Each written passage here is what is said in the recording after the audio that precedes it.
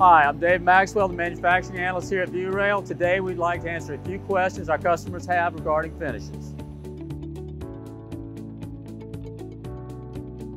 The reason aluminum posts have to be powder coated is to avoid corrosion. Without the powder coat protection on there, the aluminum will corrode. Particularly if you brush it, you're opening the aluminum up and it will lead to corrosion without some type of sealant on it. The difference between standard powder coat and a fluoropolymer powder coat is the binders that are used to hold it together.